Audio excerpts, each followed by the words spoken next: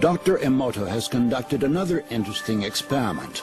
He placed rice into 3 glass beakers and covered it with water. And then every day for a month, he said, "Thank you" to one beaker, "You're an idiot" to the second, and the third one he completely ignored.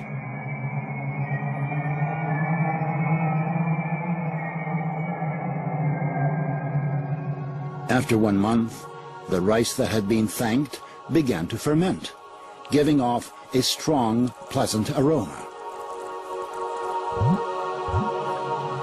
The rice in the second beaker turned black,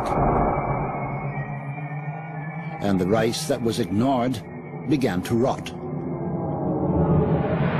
Dr. Emoto thinks that this experiment provides an important lesson, especially with regard to how we treat children.